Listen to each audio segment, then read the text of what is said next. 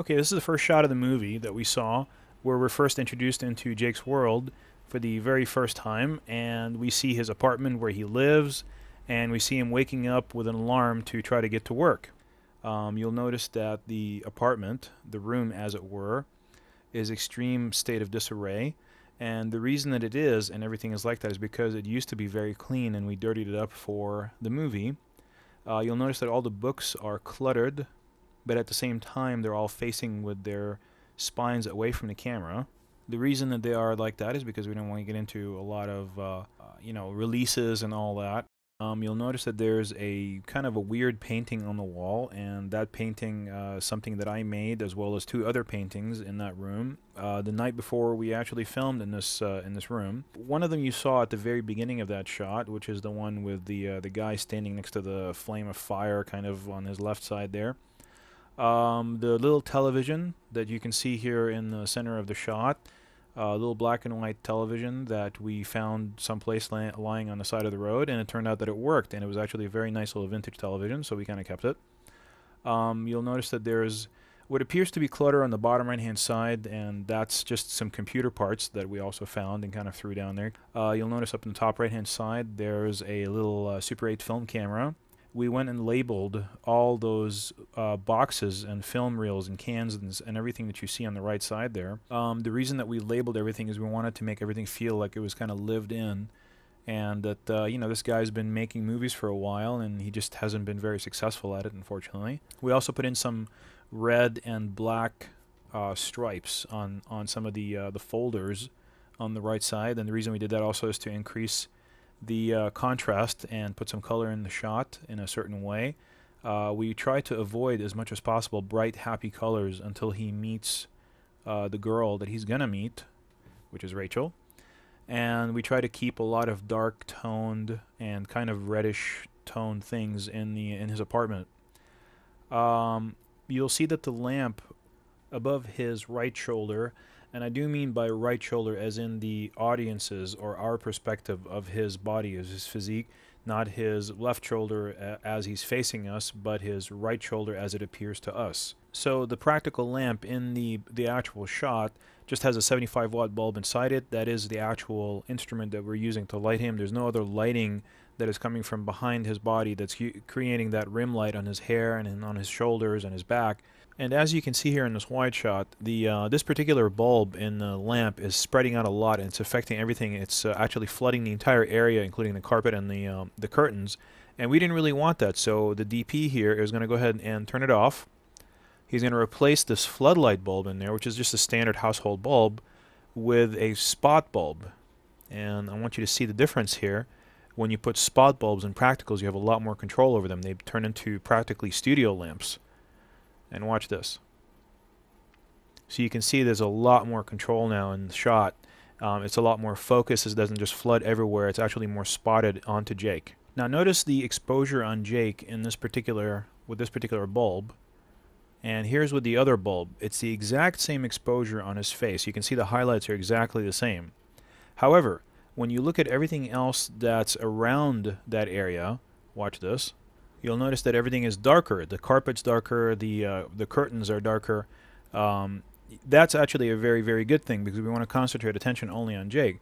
Here's with the floodlight again. You'll notice that there's a lot more exposure on the carpet, and especially on the curtain, which is right behind Jake's head, and we don't want that.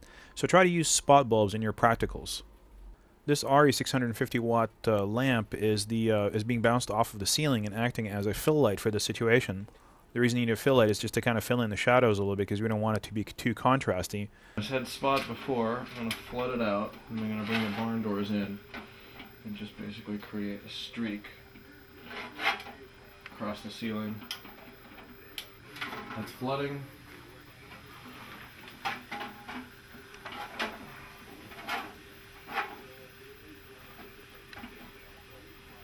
And that's our streak.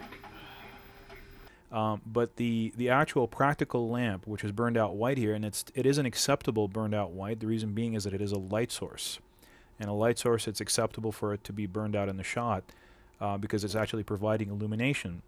It is kind of up to your prudence as to whether you like for a practical to actually light the shot or not.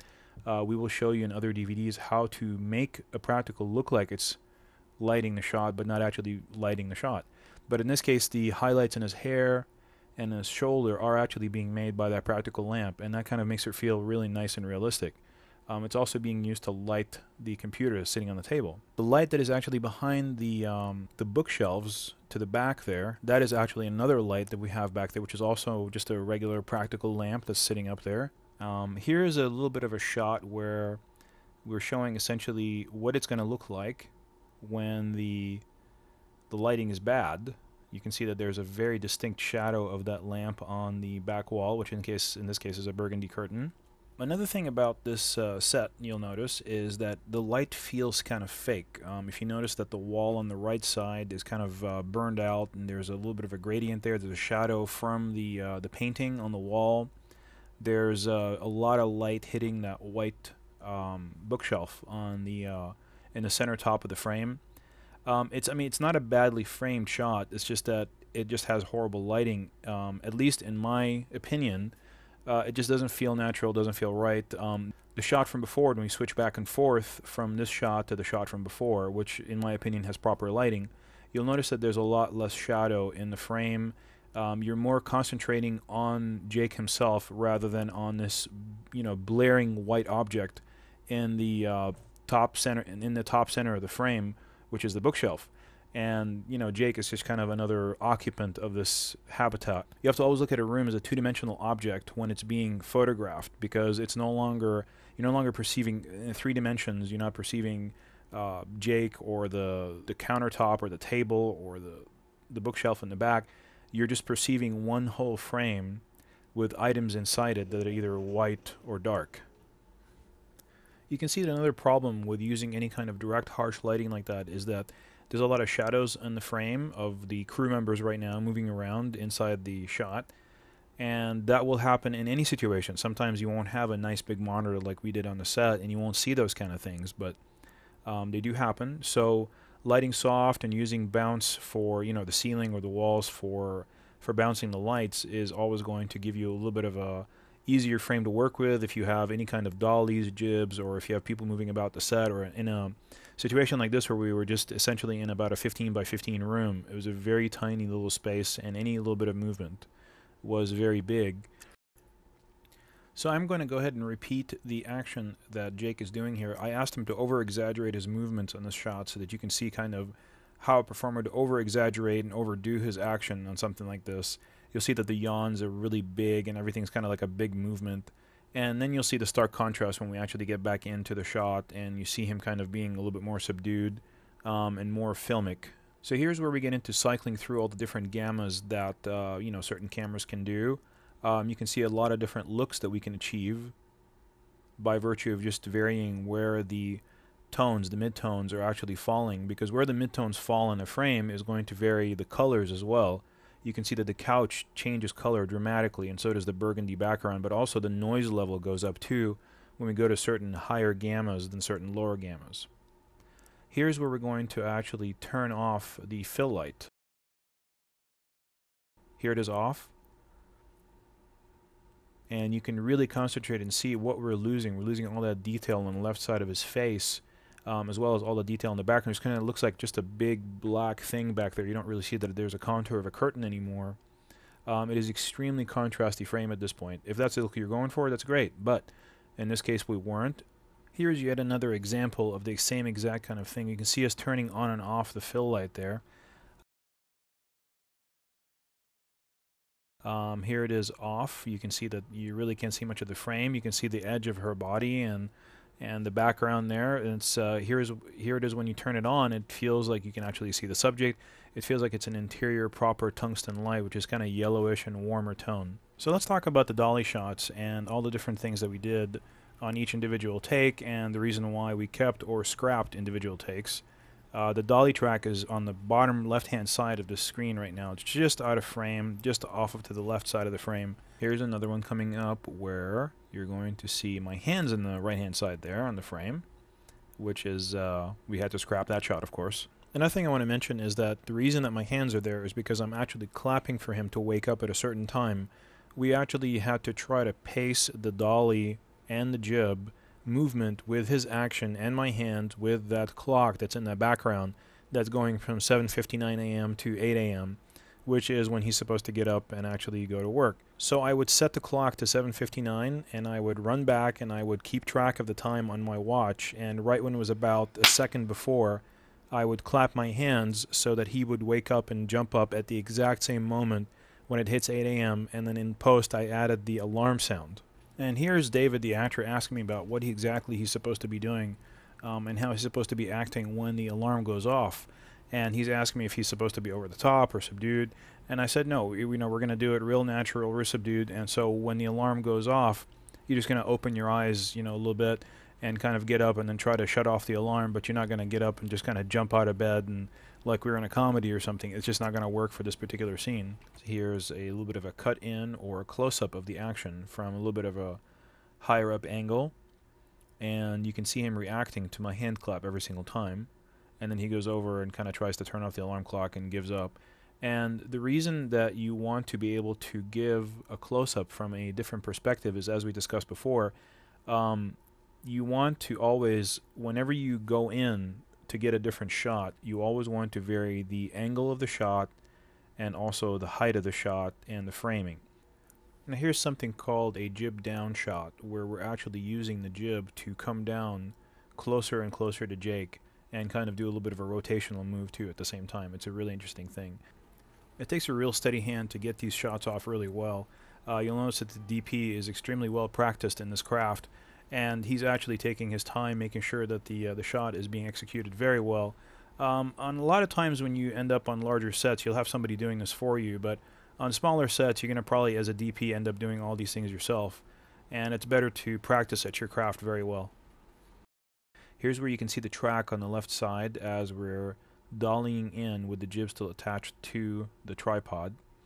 And this is kind of a reveal, because you're not tilting to reveal something by using the tripod. You're actually using the jib to come up on the subject and reveal them slowly. You do that usually to reveal a costume.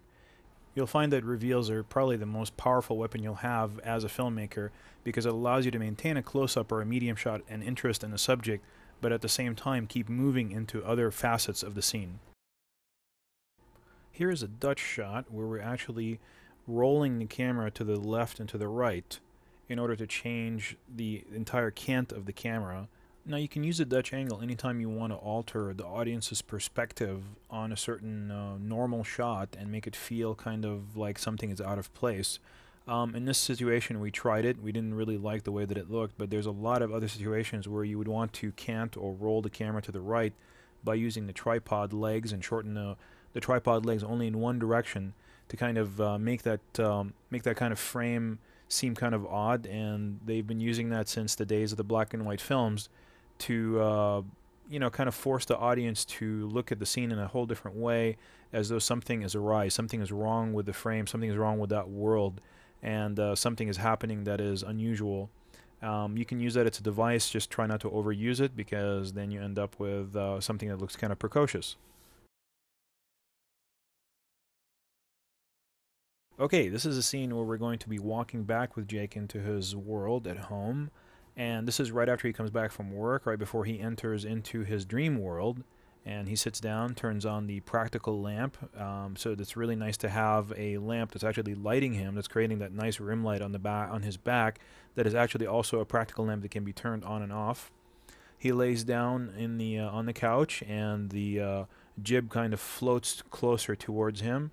He starts reaching towards his dream world. What I want you to think about is, in this moment, essentially, what you're seeing in front of you is like all of your hopes and dreams, even though it's just like this kind of like this little crime scene and everything. Right. But you got to imagine that in your mind, to Jake, this is like everything he wants to be in life, everything he wants to do in life is happening right in front of him, and there's some kind of a barrier that's impeding him. He cannot cross this barrier. It is physically impossible for him to cross over that threshold and get into that world. He just can't. He can't do it. But everything he wants is like right there, and he wants it so badly. He's forcing himself to hallucinate to get to that world. It's the only way he can do it. The only way he can do it is to come back home and go to sleep, to get himself into that dream state. Right. so that he's able to feel like that he's in that world. So how that works for you personally, okay, is I want you to think about what you want. And when I see you on that camera, I want you to be reaching out to what you want.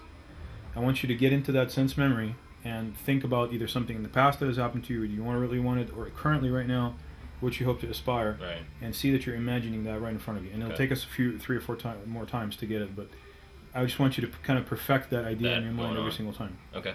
Okay? All right, let's try that. What we're going to show you first is how to do it badly.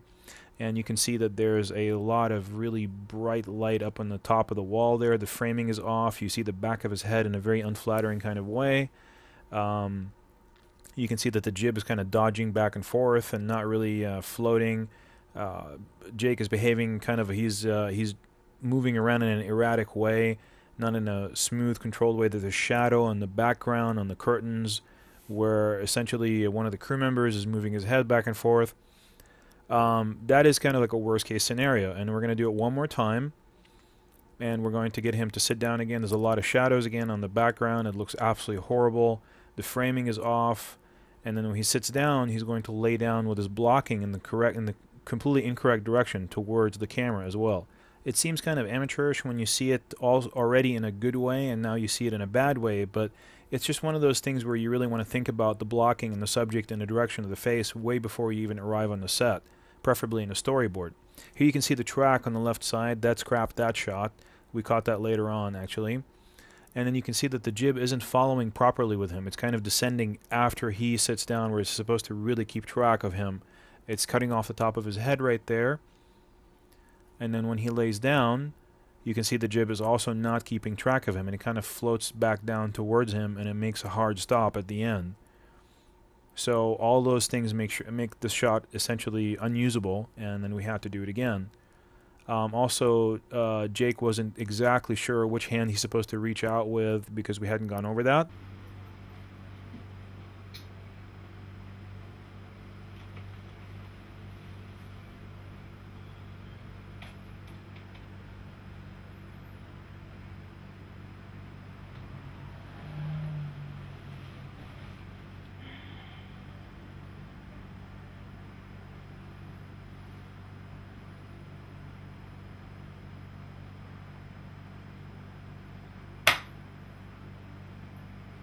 Here's the track again on the left-hand side. You can see that very clearly, the track for the dolly. We're going to go ahead and attempt the shot again. You can see my shadows there on the floor, and eventually I'll settle down so that the shadows will also settle down. There's a shot where we got too close to him and he wasn't able to reach into the camera because the camera was just way too close. Here's when we got too close to him again. These are all individual takes. We have to do it again and again and again. Here's where he bumps his head. And here's one last take which we actually did not use. So we had to do 15 takes to settle on one that we actually liked, and that was take number 13. And sometimes you have to do that. Sometimes you have to perform the entire action 15 times really to allow the actor to kind of move into the role better and rehearse something enough times that it actually feels realistic and feels good. And if you're shooting in a non-linear kind of manner, if you're shooting to disc instead of actually to tape, by all means, you do not have to keep all those takes. You can review them in the field, or if you are reviewing them as you go on a nice large monitor, you know exactly what you're getting, then there's no reason to keep all those other takes. I mean, we shot take number 14 and 15 essentially as safeties. We already knew that take number 13 was going to be our best one, and there's really no reason to keep all the other 12 that came before. If you want to, you can, but if you're conserving space, you really don't have to do that. If you're shooting to tape, then it doesn't really matter. It's a moot point. You already have it on the tape. But when you are shooting to disc, you can go ahead and delete anything that you don't enjoy. We kept everything essentially because we're doing this presentation here, and it's good to show all the bad takes, but you do not have to do that. Okay, so in this scene, all we did is essentially whip the lights around, and are you still using the exact same practical 75-watt lamp to light his face? And we're also still using the RE 650-watt light as bounce off of the left side to fill in the shadow side of his face. Otherwise, as we've seen before, the shadow side becomes completely black and you can't see anything in there. You can see there's another practical lamp in the background there in the top right-hand side, and that's just kind of in there just to kind of liven up the background a little bit. You can see a little bit back there. And there's also a light right behind his head, also illuminating that painting that's sitting on the shelf.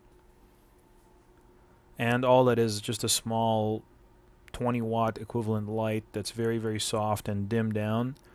And essentially in the shot, it's where he has come back into his world, and he still has his hand outstretched, and then he pulls his hand back down, and he's panting, and he's just come out of that dream world, and he's coming back into reality.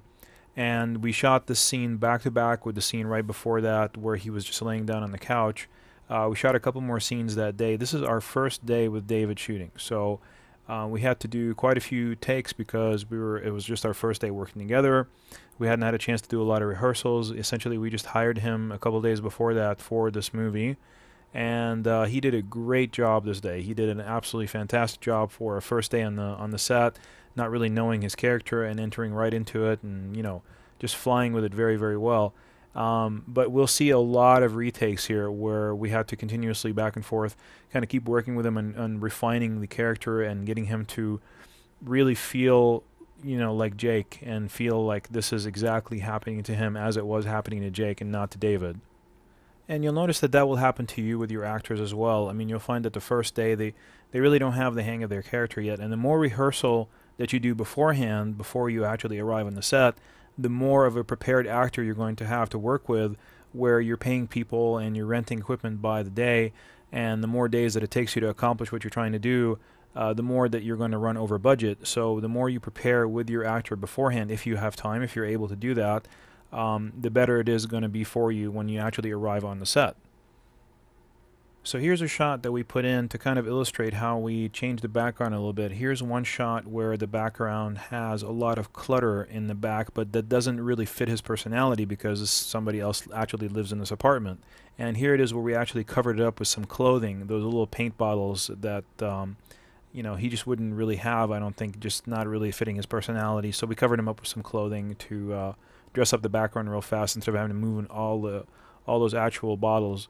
You'll also notice that in the back behind him, all the videotapes are sitting on their faces with their backs facing us so that you can't see the titles, and as well the spines of the books are all turned away from the camera. You can't see any of those as well.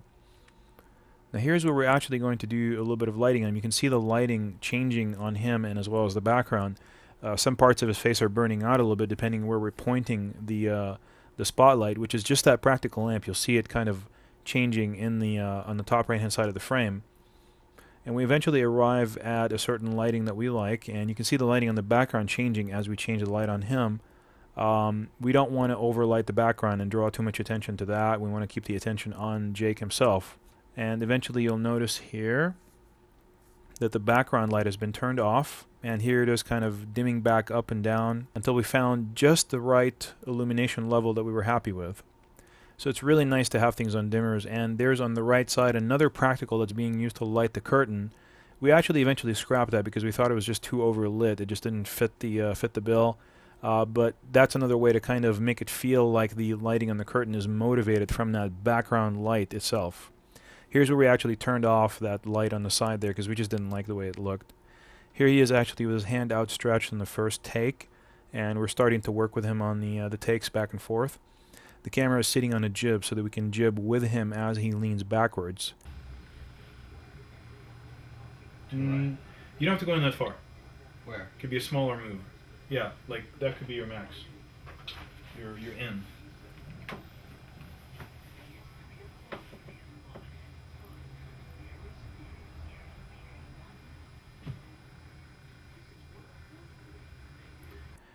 And here I am actually telling him to raise his hand up a little bit and adjust it a little bit, and we pull the camera back.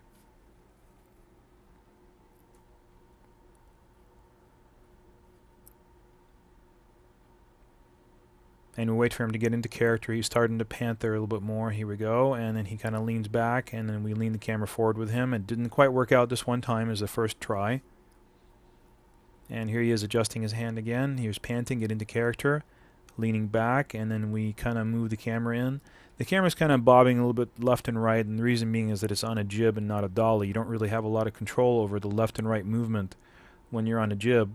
Raise your hand a little bit, David. Off to the right a little bit more, to your right, keep right there. lower it a little bit. Right there. Stand by. And action.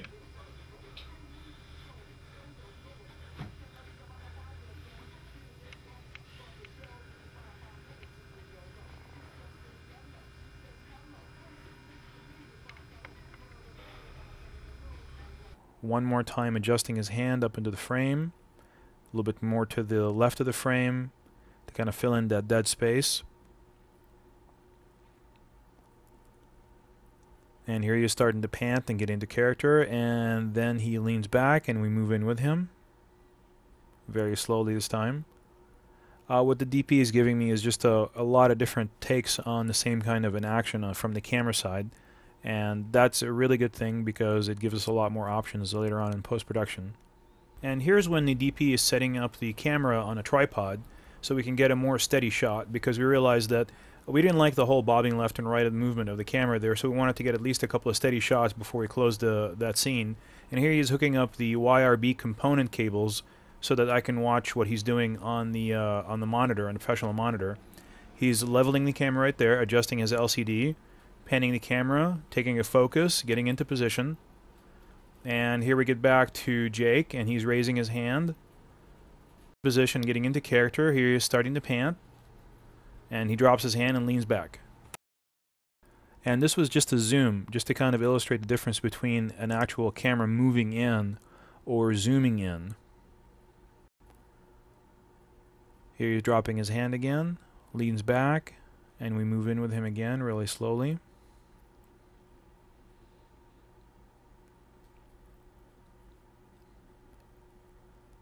This time he drops his hand, and we're kind of going to move in with him again. This time there's a lot more headroom. It's an unacceptable shot. This time he just dropped back and we just tilted down with him. And here we are putting some water on his face to make it feel like he's a little bit more sweaty. We weren't charming him there. And we're going to have him drop his hand, lean back, and just tilt down with him. This is the actual shot that we end up going with. The reason being is it just felt a lot nicer than the actual shot where the camera moved in closer to him. If it were on a dolly, it probably would have felt a little bit nicer, but because it was on a jib, it was kind of bobbing left and right. It didn't quite feel right. And there's another tilt down with a tripod. You'll find that the tripod is really the most useful implement on the set.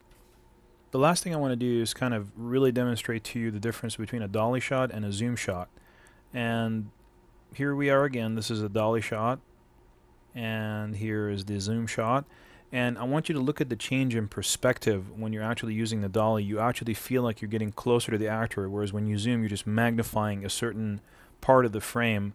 The dolly shot always feels more natural because we as human beings can approach a subject, we can walk closer to it, and the perspective changes with it. But a zoom shot, on the other hand, always feels fake because our eyes can never zoom. We're not bionic. We don't have that ability to zoom into a certain aspect of shot. We can either dolly or we can cut with our vision from, let's say, a wide shot like this one to a medium shot, and then cut again to a close-up. It's really easy to prove it to yourself. Just look around the room that you're in right now and look at different objects and see if you can actually zoom in with your sight onto any one individual object. You can't do it.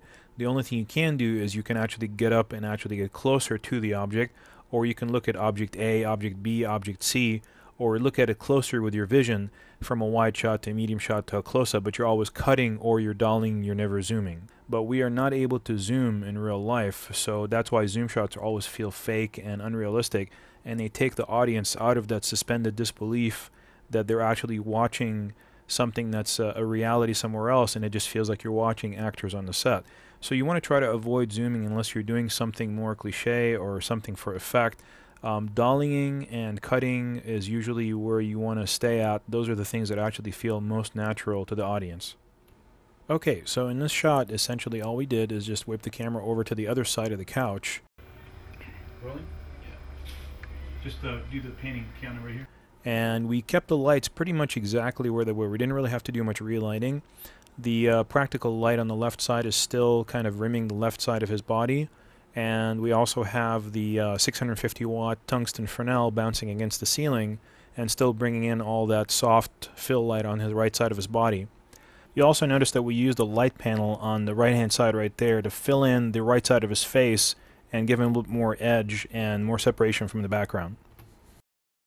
The reason we did this shot for is because this is when he comes out of his world, and we wanted a shot where we see his face from the front and then also from the back, and this matches up with where he's on the crime scene and he's watching the two detectives. So we used this framing when we actually shot the crime scene much later on, 4 or 5 days later on, and we try to match the frame as closely as possible when he's sitting down at the crime scene watching the two detectives. So you'll see him kind of reaching forward there, allowing us to do a little bit of effects later on, and he kind of he's panting and he lays back. And the thing is that he has to keep panting exactly the same way. You can see his shoulders kind of rising and lowering, because if he doesn't do that, it will cause another kind of jump cut. That jump cut is not just a jump in the action or in the time space, it is a jump in the performance as well too, because something he was doing on another shot, this is supposed to be the reverse angle of that shot just over his shoulder, and if he's not performing the exact same type of action, the exact same type of intensity, it just won't work. The audience will feel cheated. It won't cut properly. And here's a closer shot. You always want to shoot a little bit of a closer shot. You know, even when you feel like you've got the wide shot and you're very confident of it and everything's great, you always want to shoot one shot that's a little bit closer, just so you can have a slightly different perspective in post. You never know if you're going to need it later on. Another thing that you'll notice is he's turning his face all the way to the left and all the way to the right.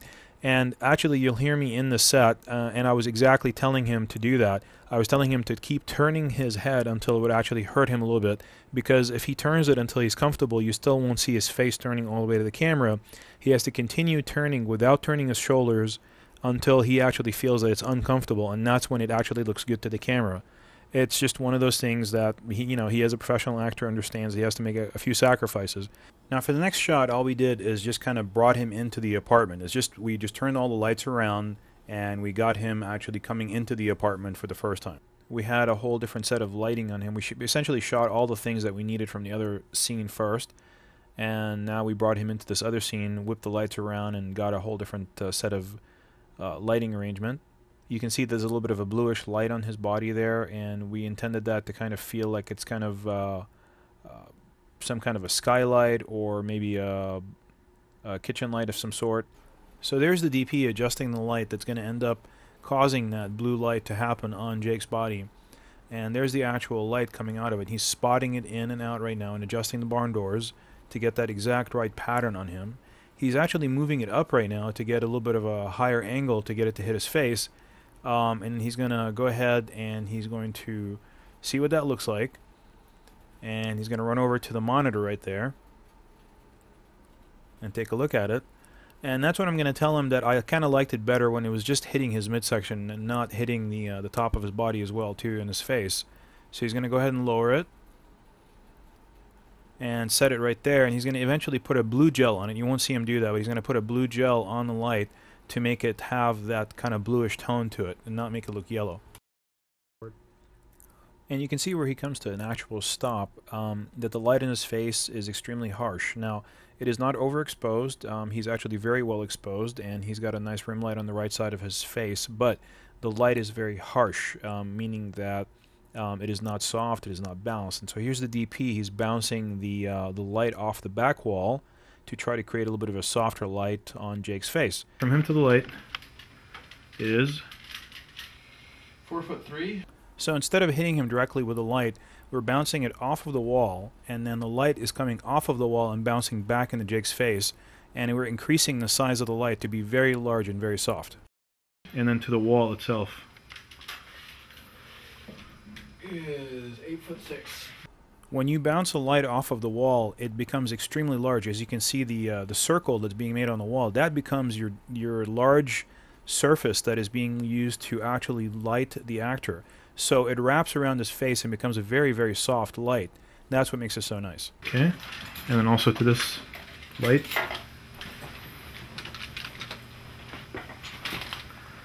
He is 7'10". And here we see the before with the harsher light. And here's the after. You can see that the light on his face is a lot softer, more natural, and it seems more realistic. Here's the hard light again. Here's the soft light again. And we inadvertently gave him a little bit of a greenish cast because by bouncing the light into the wall, which has a little bit of a green kind of tint to it, we ended up bouncing back a lot of that greenish kind of cast back into his face, and that's something we're going to fix later in post-production. Here we are also measuring the distance to Jake at position 1 at the door. Pull a little tighter. Which number? Just a feet.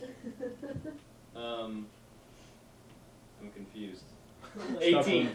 And we move him to position 2 and take another measurement reading, and then we essentially look at that on the camera and make sure that he moves between those two parameters for the focus, that we're not overshooting the focus in any direction, either before or after that frame. Okay, and go ahead.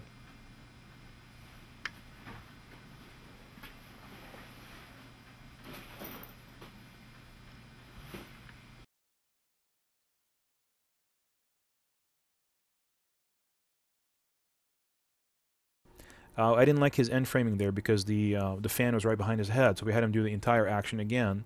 You can see that bluish light again on the door and on his body as he enters. It kind of separates it. We have a very small area to work with, and we wanted to make it feel like he's traversing a larger distance, and the only way to do that is with lighting, to kind of create pockets of light. So here's pocket number 1 with a little bit of the bluish tone on his body, pocket number 2 with the light coming from the right side, and pocket number 3 with the light coming from the left side again. So 1, 2, 3, it feels like he's traversing a larger distance. It makes it feel like it's a natural environment with a lot of different practical element lights inside the shot. It's just a nicer, more realistic appearance to the environment rather than just having one blaring light in his face as before. Here's yet another example why you don't want to have any hard light sources hitting your subject on video, because you notice that the subject casts a shadow on the background, which is actually moving. We'll repeat it again here so you can see it. You see the shadow is actually moving with the subject. It's very distracting and not very pleasant. Here it is nice and soft. It's just a nice fill light. You can still see her. You can see all the details in the set, but there's no distracting shadow moving against the background with her. It feels more natural. It feels more realistic. It doesn't feel like it's just a set, and it doesn't feel like video anymore. It feels like it's a movie. Here it is with the soft key turning on and off that does not cast a shadow. And here is the hard key that actually does cast a shadow. Here it is again, soft, and the hard light source that casts a shadow. Here's the one that casts the hard shadow. It's just a 150 watt spot aimed directly at her. And here's the 300 watt soft light that's being aimed at the ceiling and bouncing off the ceiling and back into her face. Okay, so on this shot what we did is we just got done with that shot before, and we were in this location. We still had a little bit more time. We really didn't want to just kind of scrap the location and move on to the next item on the list. We really wanted to shoot as many things as we could for this location and just get done with it as quickly as possible. So we moved ahead in the script to the point when he comes back after his accident. This is no longer when he's just coming back from work. This is right after he has an accident in the SUV. We just had him do a change of wardrobe. We changed the lighting a little bit, and we just had him come back into the house at that point. And you know, he's got a little bit of dust on his shirt. He's a little ruffled. He's kind of trying to, he's trying to kind of calm down a little bit and come down from his experience that he just had. This dusting that you see on his shirt, obviously we didn't just come back from the accident scene. We haven't even shot the accident scene at this point, but he still has to be in that character. So we just took some baby powder and just kind of dusted his shirt up with it a little bit so that it just looks like he just rolled on the floor. The hardest part for an actor, you'll see he's out of focus there because we hadn't actually taken the focus points yet. And eventually after that we'll do the measurements for the focus and we'll redo the entire shot again knowing where the focus points are. This is the hardest thing for the actor, is to appear as though he has just encountered something or experienced something that he hasn't really even experienced yet, even in the world of the movie yet. He has to kind of read the script and be ready for it and rehearse it and know what he's going to be doing with feedback from the director as well, of course, so that he kind of, knows exactly what's going on before we actually get to it. And here's where we ended up on the frame. I really didn't like that fan coming out of his head, kind of, so we had to reshoot the whole thing again. And here you see we finally have a proper frame where his head is actually not in the fan anymore, which is just kind of a really odd sort of frame. Okay, so back to lighting a little bit. Here's one shot where we turned off that fill light that was filling in the right side of the frame and kind of creating that nice little pocket of light that he would pass by before he got into the kitchen area. It does create a little bit more of a moody type of atmosphere. Again, that is not what we were looking for at this point. We wanted something that was a little bit more evenly lit. You can also tell that generally with any type of camera, whenever you have those areas of darkness there, you're going to get a little bit more noise in that area. So see him when he actually kind of comes to a stop there. He's pretty dark and he's got a very low IRE level for his face. Now when the fill light comes back on, you can really tell that he's kind of separated from the environment. He's separated from the background, and there's more light on him that is able to kind of draw attention to him. Here it is again with no light. And here it is coming up again with the fill light. So it's important to kind of create those nice little pockets of light for the actor to go through from place to place. And all that has to do with blocking. When your actor knows what point he's supposed to stop at, when you have made him little kind of marks in the floor that he knows to hit those marks, he'll know that he's going to be in the light at that point, and he's going to be visible, and his action, his performance is going to be visible. He will always hit that mark. So here we're going to take a listen to the difference between an on-camera microphone and an actual proper professional shotgun microphone on the set. The first shot's going to be the on-camera microphone. The next shot's going to be the shotgun microphone placed close to the action. So you can really hear the difference between all the things that you're losing. If you don't have a proper professional shotgun microphone on the set, you're not going to get all those intricate little sounds like the door opening. Just listen to the difference for yourself.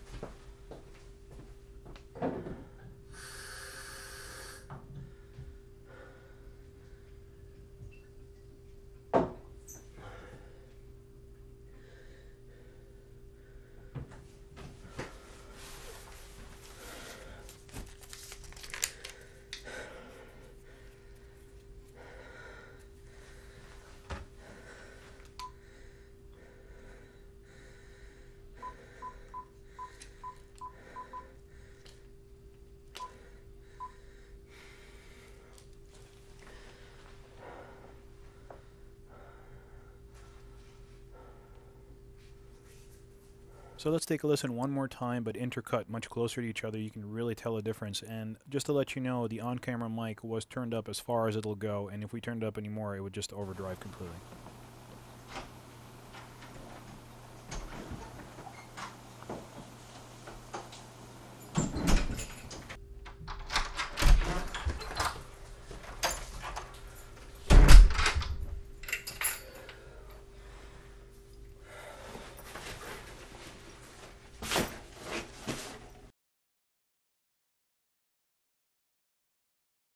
Okay, this was another fun thing that we got to do.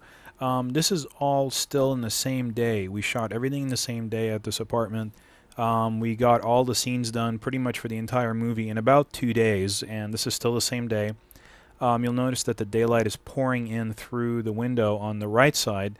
On the left side, all it is just a little bit of a pocket LED light that we put in there, which is also daylight balanced, that creates that kind of blue effect. This is done in broad daylight, by the way. It's actually about 3 o'clock in the afternoon. That is actually full sunlight streaming in through the through the curtains, but we underexposed it to a very high degree, and also just by very selectively opening the curtains. Here's what happens if you were to do it badly.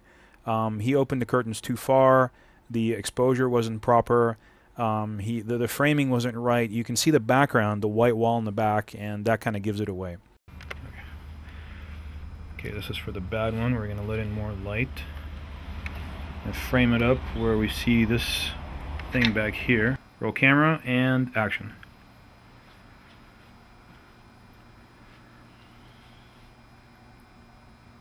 Okay, and here we're going to watch the DP assembling the LED light that we end up using in that particular shot. He's going ahead and putting it with its battery on this device right here. It's a couple of clamps joined with a rod, and he's going to attach the clamp to the tripod. And we tried this position first, but we didn't end up liking the way that it was hitting his face. It felt like it was hitting him too far from the right side of the frame. And so what ended up happening is that we removed it from the tripod, and we ended up holding it in place right there on the left side, in the center of the frame, and lighting his left side of his face from that particular position, just holding it really steady in that position. So here we are with the LED light, and we're kind of changing the exposure on him with the little pocket LED light on the left side. You can see it on the bottom left-hand side of the frame there. It's just a little battery-operated light, and it fills in the frame just enough for us to feel like there's some light there. You don't really need to know where it's coming from. It might be a reflection of something that's inside the room, but it's just there, and it allows you to see his performance and see his face. And here he is getting up, and we didn't like the way he got up on that one, so we also found some debris on the floor that we needed to move that was kind of drawing too much attention. And here he is trying to get up again. We had him reverse his shirt, by the way, for the logo that was on the shirt, because it was drawing way too much attention away from him. Okay, and we told him to kind of stretch out his beats a little bit, sit down a little bit longer, and think about what he's doing. You'll notice the barn door on the right side of the camera there was visible, so we kind of addressed that on this shot and fixed it up.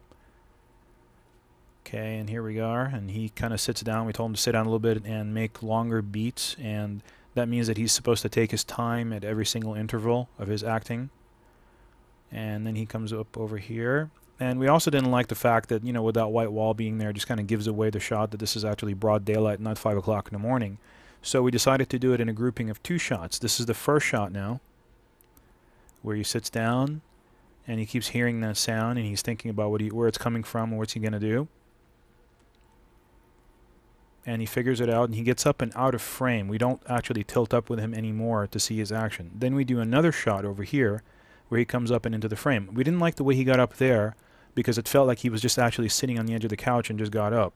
So we had him do it one more time. We also didn't like the light in his face, because it looked like it was cutting off his nose there. So we had him move, back and forth until we found just that right kind of rim light on his face that separates him. And here's another one that we shot with a slightly wider frame. And it's always good to get, slightly wider frames, close-ups, etc. That, just gives you a little bit more flexibility in post. What if you don't like the way the close-up looks? What if you need the wide shot? It's nice to have more shots in post that you can go to. So we ended up going with the close-up shot, actually.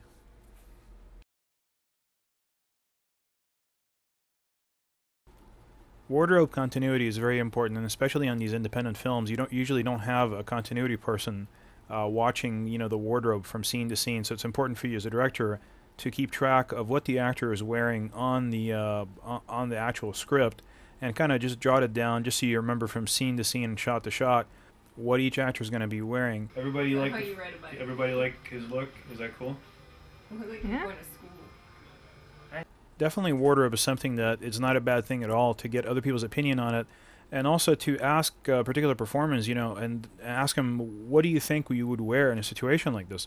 You may agree, you may disagree, but sometimes you're going to end up agreeing with the performer, because they've probably worn these clothes for other movies too, and they may know what works for what kind of particular scene. So always ask. The worst thing that's going to happen is you'll choose something else. Okay, this is another interior scene that's in the exact same location as the last one. We just moved further along to the left side of the curtain, and this is when Jake is telling Rachel that he is losing confidence in himself and he's giving up on writing. And we're going to discuss primarily acting and communicating with your actors, then audio, and then after that we're going to discuss lighting, white balance, and framing. So first, acting. Okay, I'll give you guys a way out of it. All you have to do is, after you kiss him, lay your head on his chest facing me. Oh, that would be so much better. Try Okay. that. This way? Yeah. Are we holding hands? Hold the hands up high. No, up high. Yeah, there you go, up high. Give her the kiss. And immediately lay your head on his chest. No, further down. No, I'm sorry. Okay, No, I wait, see. hold On his shoulder, on his left shoulder. Oh. No, just on his left shoulder. There you go. Oh, There you go. okay. Okay. This is when, take a listen to this. This is when Rachel is telling me, or actually Laura, the actress, is telling me that she's a little iffy on the dialogue and she's not feeling very confident. So here's my response to her as well, too. Yeah, if I'm iffy on the dialogue, though. Well, Be patient We'll with try this. it. Yeah, no, don't worry about it. We'll try it a couple times. Anytime an actor is trying to tell you that they're iffy on the dialogue or nervous or anything like that, just let them know that it's okay, and we'll try it a couple of times, and we'll see what happens. Whatever you do, don't take the position of, well, you should have read your script, you should have practiced your lines, you should have rehearsed, etc., etc. It's too late. Always remember to be kind, be gentle, and be caring. And a kind, gentle, and caring director would never come up to an actor after saying something like that and go, wow, you know, you really should have practiced. You should have done something more with your day yesterday. You should have taken more time this morning or last night. That is not a good answer. This is not a corporate situation. You're not there to act as their mother or father to these people. What you're there to do is to direct their acting. If they're not acting, if you go ahead and screw up your relationship with your actors and they're not acting, then there's nothing for you to do. You might as well just tell the DP where to put the camera, and then you guys can just shoot a blank wall. It's very important to be kind, gentle, and caring with your actors, and always remember that more than likely they're giving you their best. And so if there's situations in their life that have predicated them to not be able to rehearse the day before or to practice their lines in any way, you have to be understanding of those situations.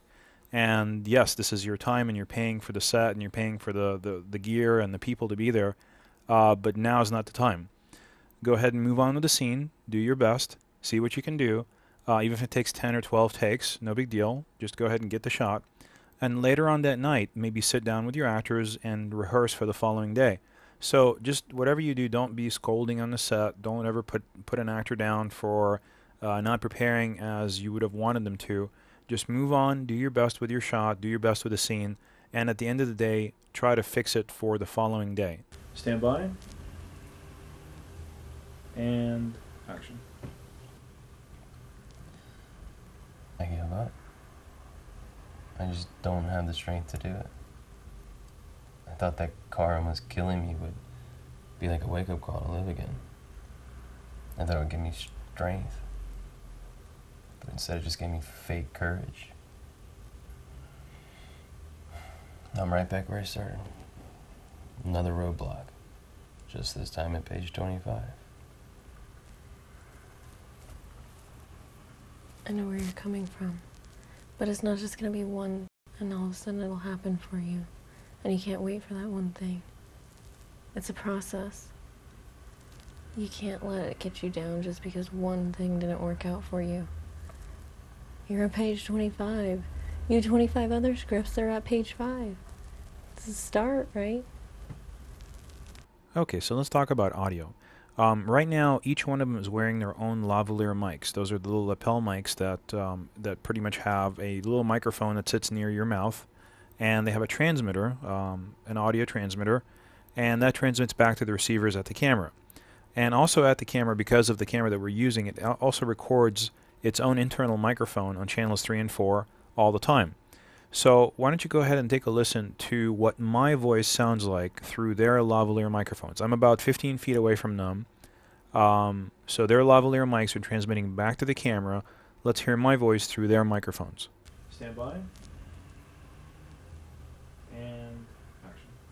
Okay, now let's hear my voice through just a microphone that's built into the camera that's really close to where I'm speaking. Stand by. And action.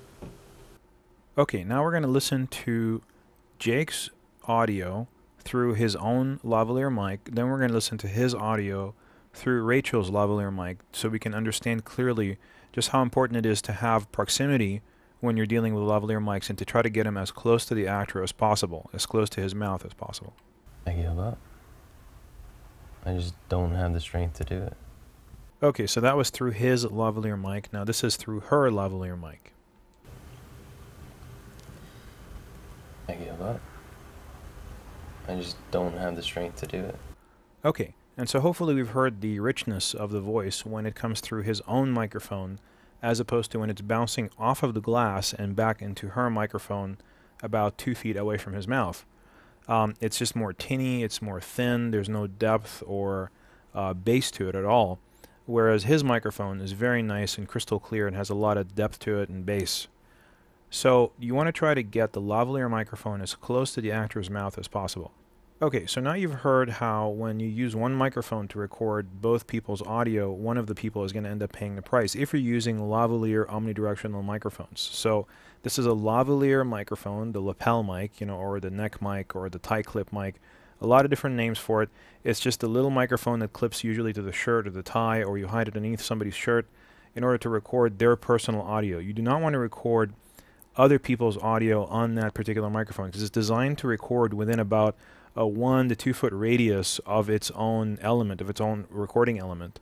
When you go and record other people's audio around it, you're going to end up losing bass, you're going to end up losing the life and richness in the voice, and it's also going to get a lot lower too, as you heard from the tests. So if you're recording 2 people and you want to use lavalier microphones, make sure you have 2 of them, or at least have them repeat the scene, do one more take, but switch the microphone over to the other person, and so that they can have the benefit of the better audio too. Ideally though, it's better to have 2 lavalier microphones, 1 in each person, both transmitting simultaneously to the camera into channels 1 and 2. And you also got to hear the difference between that audio and the on-camera microphone's audio. So you want to try to always never use the on-camera microphone for any reason other than just, I guess a scratch track, just so you can get life sounds out of the scene. But all the dialogue should be recorded in lavalier mics or a boom microphone. Either you or the audio person or someone who's watching the script has to always have a set of headphones on their ears all the time. Don't just trust the level meter on your camera. You have to always have a good set of headphones and always listen to the dialogue through the headphones. If you're sitting in the same room and you think that you can hear everything, you're not hearing the whole thing. There's little things that are going to happen to that microphone that you just will not hear unless you have a good set of headphones on your ears. Okay, now let's also talk about how Jake stumbled in his line a couple of times. Here we go. I thought it would give me strength, but instead it just gave me fake courage. Okay, so when an actor is stumbling over his dialogue like that, there are 2 cures.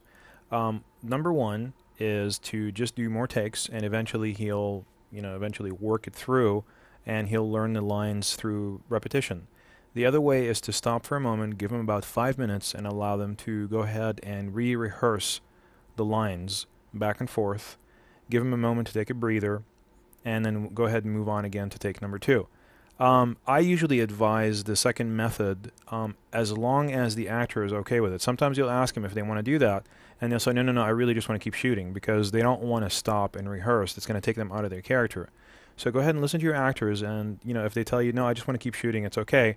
If you don't feel very confident, just don't roll the camera. But by all means, don't just force them to do one thing. Don't force them to stop and rehearse. That usually puts them on the spot and ends up being 10 times worse than just allowing them to do what they want to do, which is just to do a few more takes. Now, as a director, once you notice that if they're doing 2 or 3 more takes and they're still stumbling or stuttering in the exact same spots or in different spots, then you just need to make a judgment call and stop it and say, okay, I want you guys to, let's have a powwow and let's sit down and rehearse the whole scene again, just in case, just to kind of make sure everybody's got their lines straight. But before that, give them a couple of chances to kind of redeem themselves and go ahead and try to do the scene again without stopping to rehearse, because you really don't want to put the guys on the spot. Once you put them on the spot, they're going to lose confidence. And when they lose confidence, they're going to end up losing all their lines. And you'll find that it just goes downhill from there. They start stumbling everywhere and stuttering, and they just can't get the hang of their character anymore. And you end up having to do 27, 28 takes just to get a barely usable take that doesn't even work. And it also affects your relationship with your actors. So don't put them on the spot. If they're stumbling, stuttering, or if they're having problems with nervousness, always ask them, what would you like to do? Would you like to keep going, or would you like to stop and rehearse? And they'll tell you how they feel and go with them on their feeling. After a couple of takes, if you don't feel like it's going where you want it to go, then you stop it, because, and then they'll always tell you, oh, okay, yeah, maybe we should stop and rehearse a little bit. They'll go with you on that, but just don't act like you know exactly what's right at every single situation. Be gentle, caring, and patient with your actors, and ask them how they feel and what would they like to do, and then go with that.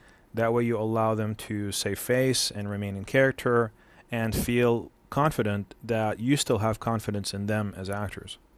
Now let's go ahead and hear both of their audios through the camera microphone. Let's just say if you just had the camera microphone on there. I just don't have the strength to do it. I know where you're coming from. But it's not just going to be one thing, and all of a sudden it'll happen for you. Hurts your ears, doesn't it? Especially when you hear it first through the lavalier mic. The only thing really you want to use the on-camera microphone for is if you're using a camera that can record 4 channels of audio, you want to use the on-camera microphone to record your instructions or your notes without letting the actors hear what you're saying. So let's just say if you want to say, well, that was a good take or that was a bad take, and that way you can hear it later on in post-production when you get there, you can just kind of whisper it into the on-camera microphone where nobody can hear you. The reason that I like lavalier microphones so much as opposed to boom microphones or on-camera microphones especially is because you don't require a second person on the set just to hold the boom mic.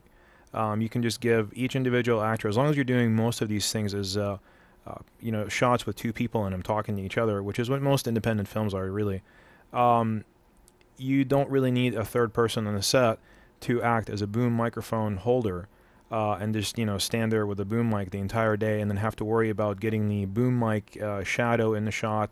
Lavalier mics, especially wireless ones, just give you a lot of freedom. You can walk with your actors, you can send them wherever you want in the shot and not have to worry about cables dangling everywhere. And each one of them has their own personal microphone that always gets you the best audio possible for that person. There's a lot to be said for boom microphones. They're fantastic devices. Most professional productions use them, but they just complicate matters a little bit for small independent productions. Unless you're doing shots where you're dealing with more than 2 people, where you're doing 3 people or more, you don't want to give each one of these people a microphone. You got to just have one shotgun mic that records all their audio. The other situation is if you're on a very, very tight budget and you can't even swing, for instance, the $1,000 that it takes to buy 2 wireless mics, then you can go ahead and just buy a $300 boom mic and just be done with that. Just get a boom pole, use that, and you're done. You can buy a really, really, really good boom mic for about $1,000, which is what it would take to buy 2, good wireless transmitter receiver combos. So you can definitely get more bang for your buck with $1,000 and a boom mic than with wireless systems. However, the wireless systems just give you the freedom that independent production usually demands.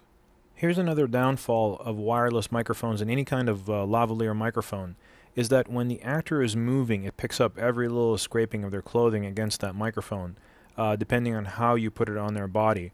So go ahead and listen to the scene and listen to all the different noises that are being generated when the actor walks and rubs against the lavalier mic. Lavalier mics are definitely something you want to be careful when you're using, because they're easy to distort using clothing, because when the clothing rubs on it. So if you have a lot of movement in the frame, that's definitely something you want to use a boom mic for.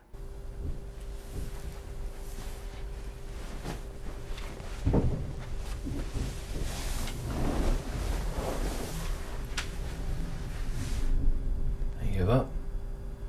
I just don't have the strength to do it. Since I didn't need them to be actually speaking while they're moving around from position A to position B, it just wasn't a non-issue for me. But if you need them to actually be communicating and talking to each other while they're walking and while they're navigating around the room, a shotgun mic might be a better solution for you. In fact, the best thing that you can possibly do is to have lav mics on each one and a boom mic, and then you can choose which one you're going to use for particular scenes. You just connect whichever cable that you want to the camera at that moment and just use that particular device. But just to have it on the ready would be the best thing possible. Let's go ahead and watch some takes here. It would be like a wake-up call to live again. I thought it would give me strength. And you can't sit around waiting for that one thing either.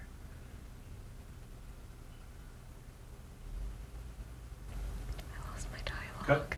So as you heard, she said that she lost her dialogue, and that's when I made the judgment call to go ahead and stop the filming for a moment and give them a little bit to rehearse the lines again, because I just felt like they needed it, and they said that they were okay with it, and that was cool. That was cool. It was great.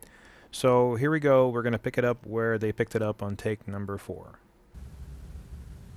I thought that car almost killing me would be like a wake-up call to live again. I thought it would give me strength. I know where you're coming from.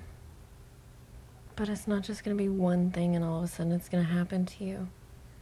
And you can't wait for that one thing either.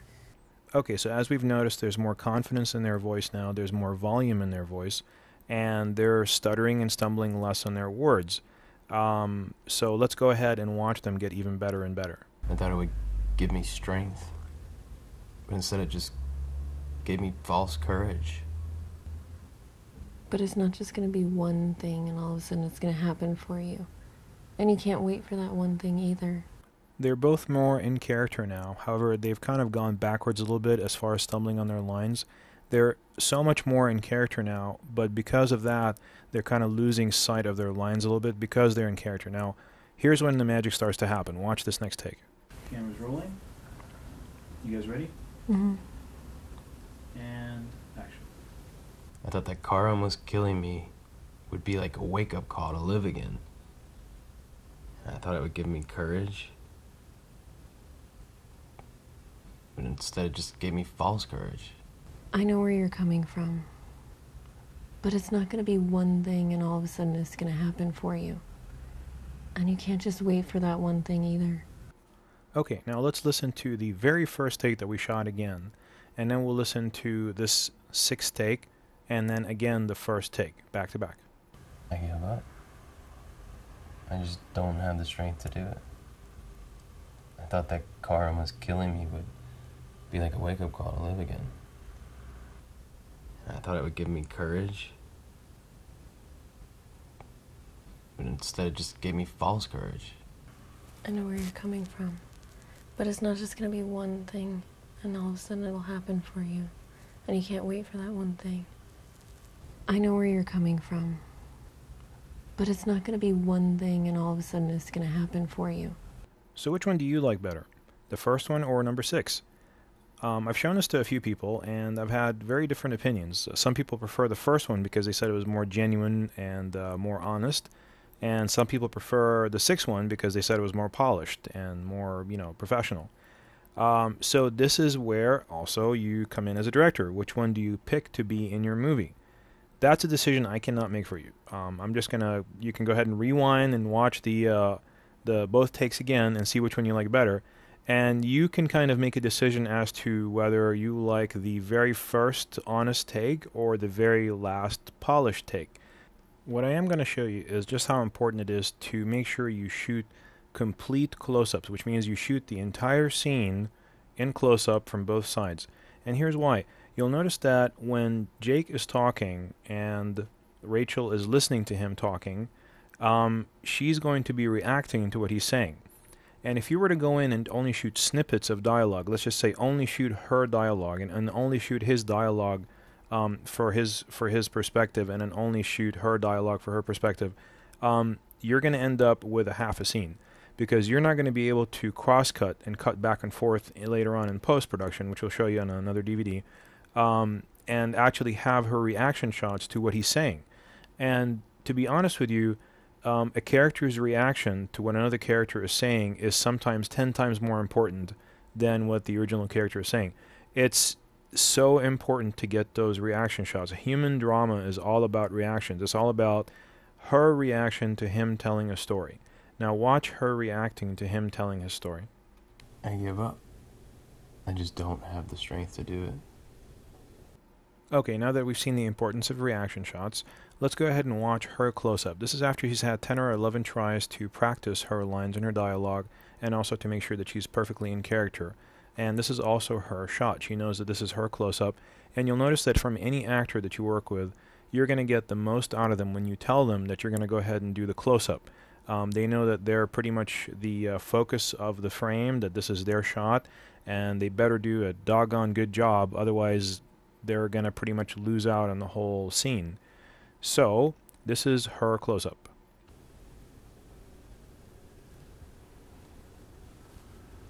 I know where you're coming from.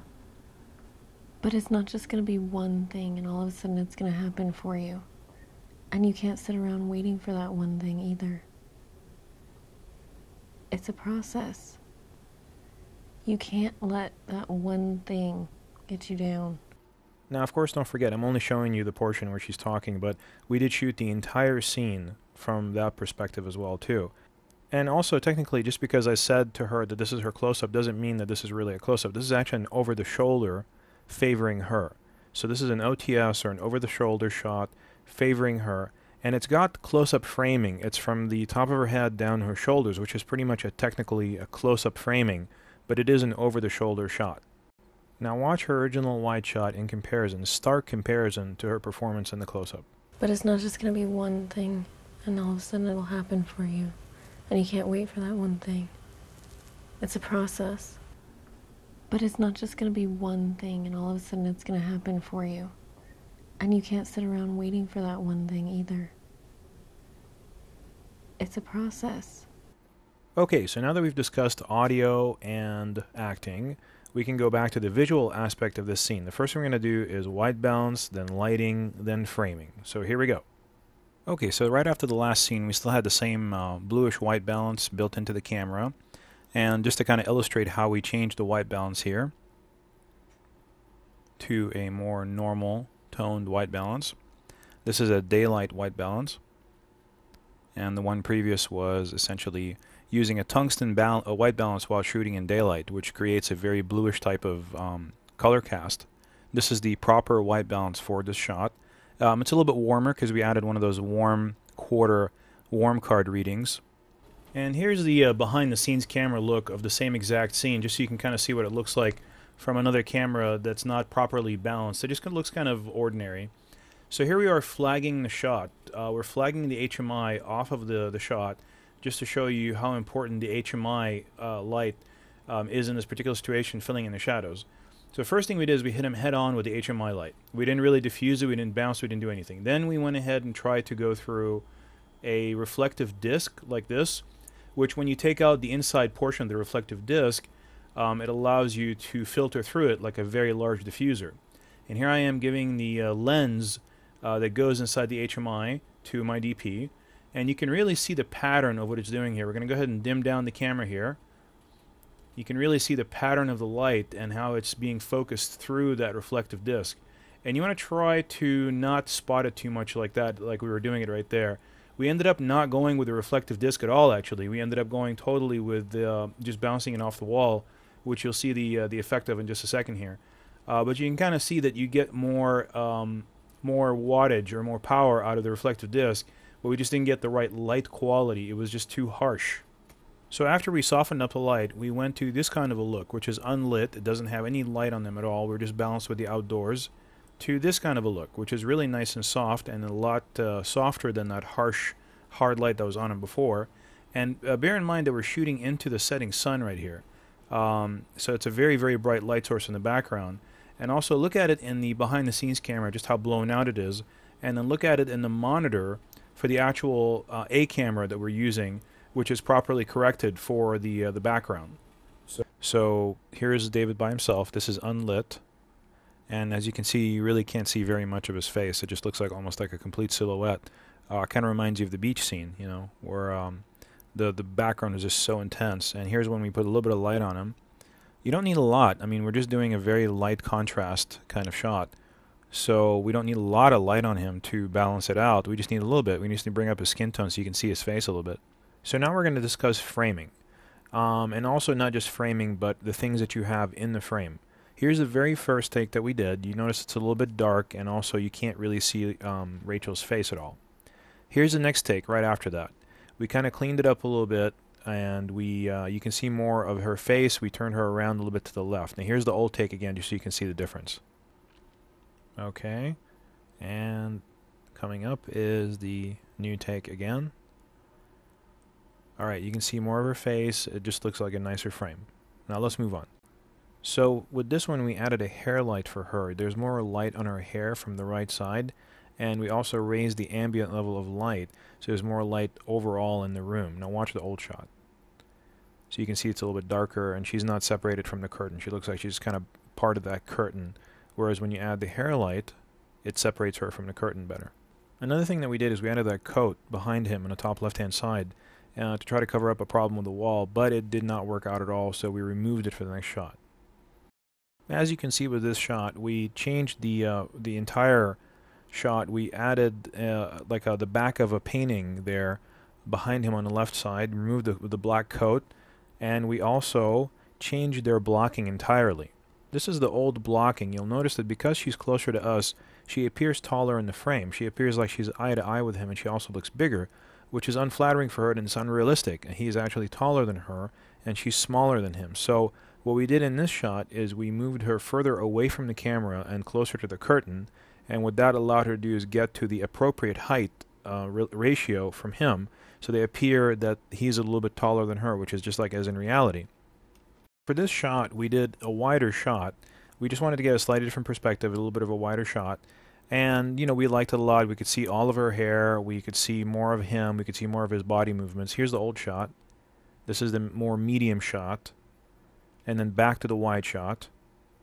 And now we went on to one more wide shot. And as you notice, there's a major change. Watch what pops back into the frame. There's that plant back there that's outside. It's a nice plant, but it was just kind of coming out of his chest there, and it looked like a big spider. And watch what happens when it goes away. I mean, it's just, you don't realize some of those things that are interfering with your frame and interfering with the shot until you remove them. So usually it's better when you go into a situation like this to remove as many things as possible, make a clean frame, and then start adding things until it feels right. Then after we got done with all the medium shots, we went ahead and got the wide shot. We got one wide shot from this perspective, and then we got a couple more just to kind of get the scene in a whole different location in that setting. Here's one more, whole different scene. We just did the entire action in this perspective, in this location again, just on the couch instead of standing by the curtain. And then we did one more. We put her in a whole different position, which is right here. And this is just to kind of increase the ability for us to have choice later on in post. What if we like one shot better than the other? It's nice to just kind of fully explore a setting before you let it go and move on to the next scene. We also did it to kind of show you guys just how many different ways you can shoot something in one location. I mean, this is just one corner of a room, and we shot it, 5 different ways. So there's absolutely no reason why you can't do the exact same thing. Now we're going to talk about lighting her close-up, lighting Rachel's close-up. So here we are kind of moving the light around, trying to find the best shadow density on her face.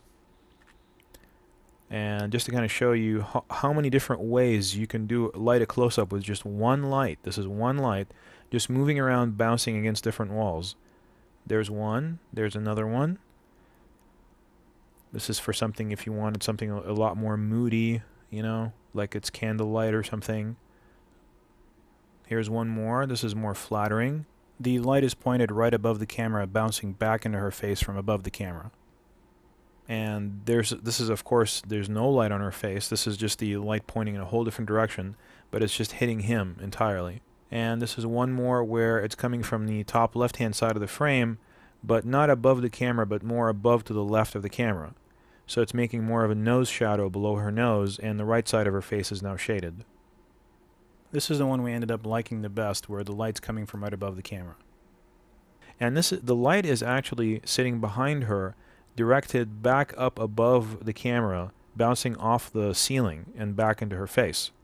So it's just a really, this is one light. This is what you can do with one light, one tungsten light in a room, and it's just kind of bouncing around everywhere trying to find the best way to light her. And it looks great. There's no reason why you would need any more lighting.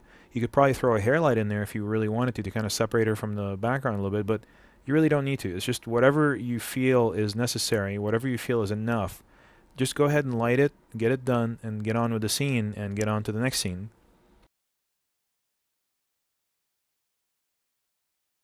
Okay, in this section we're going to explore how to move the camera on the tripod. This is just by using a tripod and all the different things that one camera operator can do with just a camera and a tripod. and by changing the focus rather than zooming. That's the first shot right there that we're going to talk about. This is another shot, and we're going to talk about a bunch of series of other shots that we did at the same time while we were doing these two shots. We did a whole series of locations. This is the first location, just a couple of street sides that we did down in Los Angeles. We selected this particular background because of all the different signs that said wrong way.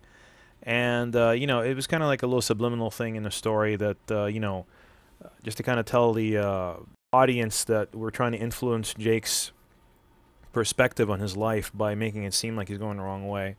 Him looking at a building under construction, you know, as though he's the one under construction. And it's just one of those subliminal things. It doesn't really make an impact on a person. They don't go, oh, okay, well, you know, I get that the director is trying to say that Jake is under construction here. No, it's not like that. It's just one of those things where just by stopping and looking at a building like that, you can enhance the general ambiance and the general mood of a movie by putting in shots like that that don't necessarily make a major impact or a major statement, but just sort of like little tiny little statements that all build up to a larger meaning in the end.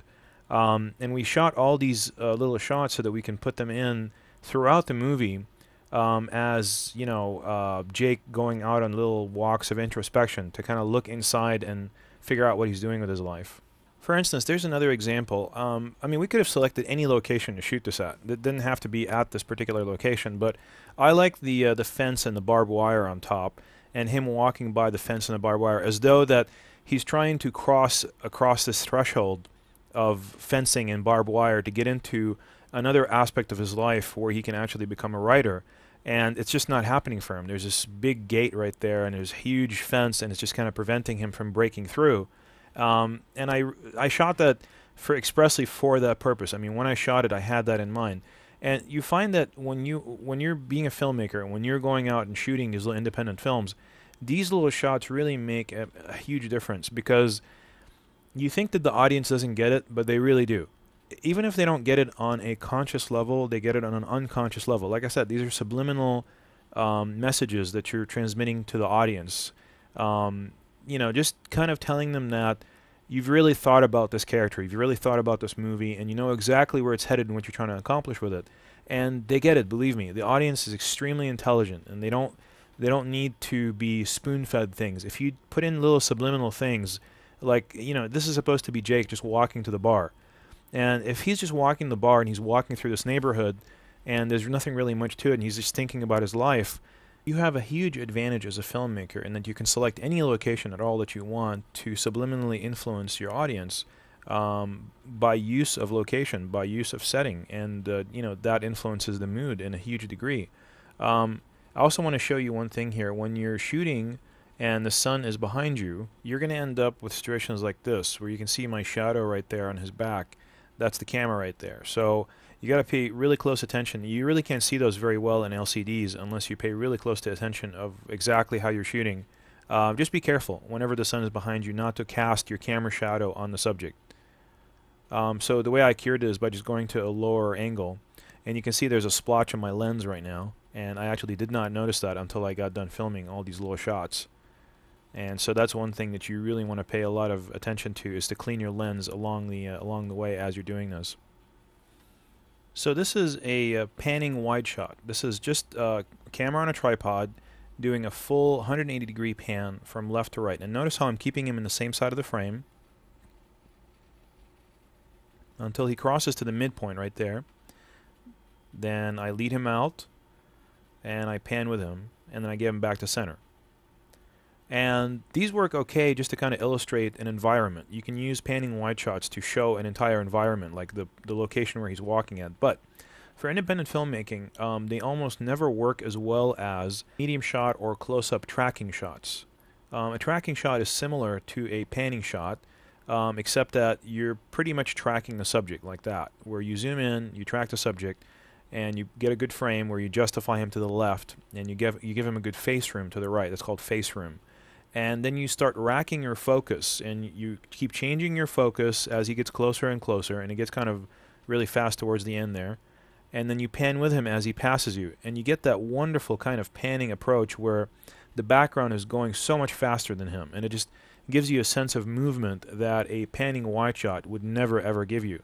However, it also does not illustrate the environment or the location like a panning wide shot, because it's primarily focused only on the subject. So when you want to draw attention to the subject, you go to a tracking medium shot or close-up, and when you want to draw attention to the location or the setting, you go to a panning wide shot. Okay, the other thing we're going to talk about here is a tilt down. You can see how I'm at a lower angle than Jake right here, and as he's walking, I'm just tilting down and panning to the right. What that allows you to do is to kind of create a sense of grandeur to the person, the subject that you're trying to glorify. As in the subject, Jake, is kind of larger than life, and he's carrying a lot of weight on his shoulders. So here's the tilt down again, and as you can see, it also allows you to illustrate the sky and kind of blend the subject into the sky as he first enters the frame. When we go to a slightly higher angle, we can still tilt down a little bit. As you can see when he kind of walks in right there, I'm still tilting down with him just a little bit and panning to the right, but it's not as profound as when you start at a much lower angle and tilt down and pan to the right. It just has a more of a sense of purpose when you're at a lower angle. Let's watch that again. Another thing I also want you to notice is that I stayed on the correct line of sight. I'm always on his right side of his body. When I'm doing all these moves, I never switch to the left side of his body. Notice how they cut very well together. It feels like he's always walking from left to right, you know, of the frame. If I ever were to switch to the other side of his body, which is his left side in this case, he would start to look like he's walking from right to left. So it would kind of look like he's walking back and forth rather than straight to one location from left to right, left to right. And also I did a couple of cutaways, which is a cutaway of this plane right here. What a cutaway allows you to do is, as we discussed before, to pace your editing. Let's just say there was a glitch. Maybe he started one shot from left to right, and then at the end of that shot, he did something that wouldn't cut with the shot that you wanted to go to. You would insert a cutaway in order to make sure that you can kind of bond the two shots together without making it feel like there's a jump in the action or a jump in the time somehow. Now here's one more shot that's also a close-up tracking shot. We start on a close-up, we stay on a close-up the whole way through, and we try to rack the focus as we go. As you can see, he made some big movements on that one. So the next one, I asked him to make smaller movements and also to walk slower. That way I can continue to rack focus with him a little bit better, which is easier for me as a camera operator too. And as you can see, I was able to maintain focus a lot better than the last shot. And here's one last shot.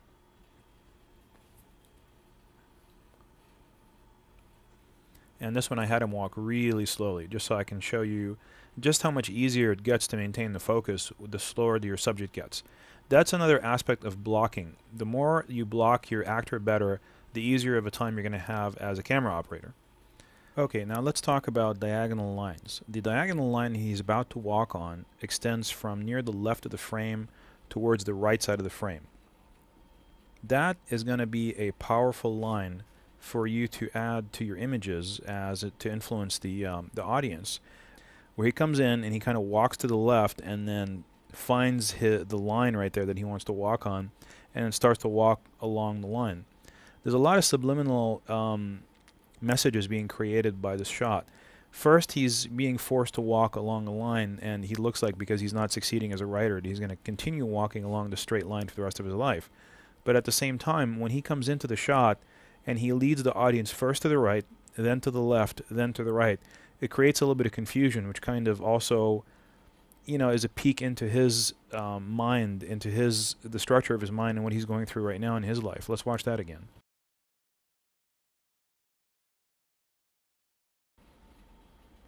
So what do we have in this shot? We have a very strong diagonal line that extends from the bottom left-hand corner of the frame all the way to the extreme right-hand side of the frame along the middle.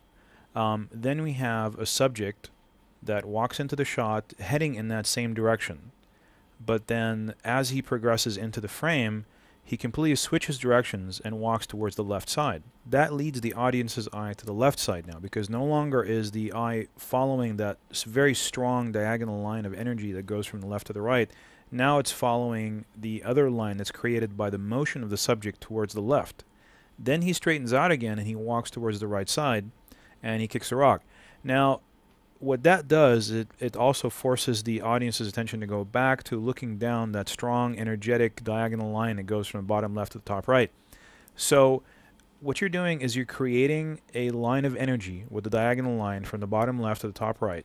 Then you're inserting the subject into the frame, twisting the audience's perception by taking their eye on a whole different path than when they were looking in, which causes discomfort, and then putting it back along, realigned with that original diagonal line. So putting it back the way it was supposed to be. So you're forcing the audience into a slight bit of a state of confusion, which in the end subliminally affects the perception of the scene, and they feel for the subject. They feel that this subject is going through a confusing time in his life. When you look at it in a grand perspective of all the shots that we just saw, the shot where he's walking by the barbed wire, the shot where he's kind of alone in the frame as he's walking towards the desolation of that construction area, and this shot right here, within 3 shots, that's all you did, 3 shots, you've kind of externalized the character's emotional state. What does that mean, to externalize the character's emotional state? You step into novel writing as opposed to filmmaking, which in a novel, you live in the character's mind. You know, you can read their thoughts, you can read about what they're thinking from moment to moment, whereas in filmmaking, you can't do that. In filmmaking, you have to illustrate the character's thought process by either dialogue or action, physical action, of course.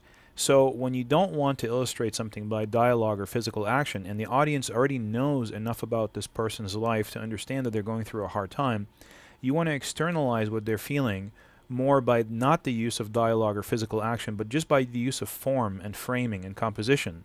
That's how you do it. You take something that, you take an environment that the character is walking through, and you make that a voice for their internal machinery of their mind. And we just did it with 3 shots. That's all it is, just 3 shots. Just the one with the barbed wire, the one where he's walking through the construction zone, and the one where he's defined the logic of the diagonal lines. And you'll notice in all these shots that the character, I mean, this is something that we predicated, is walking away from the camera. And we discussed before that when a subject is walking away from the camera, he's diminishing in size, which means he's getting smaller in the frame as he walks away from the camera. Why isn't he walking towards the camera? We decided before that when a character or a subject walks towards the camera, they increase in size and that increases action. But that's not what we're trying to do here. We're trying to make it feel that Jake is just getting smaller and smaller and smaller because of his problems. Those are choices that you exercise as a filmmaker. These are all definitely your choices. They're in your mind and in your hands as creative filmmaker. Framing, composition, and form in the screen, which is the form of the lines, diagonals, all that wraps up into itself. Instead of, you know, when somebody says when you can't tie a knot, tie a lot, that goes true for composition as well too.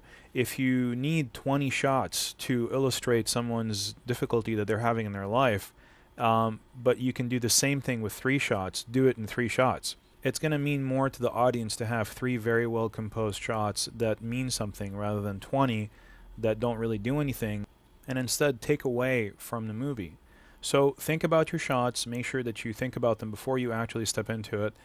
Make sure that they all have the same kind of mood, form, and appearance, and think about everything subliminally, because don't ever think that the audience is not going to get it. Even if they don't get it, like I said, on a conscious level, they're always going to get it on an unconscious level, subliminally. They're a very, very intelligent audience, and they're going to get it. So put in the clues, put in all those little hints and all the little bits of form and composition, because your audience will appreciate it.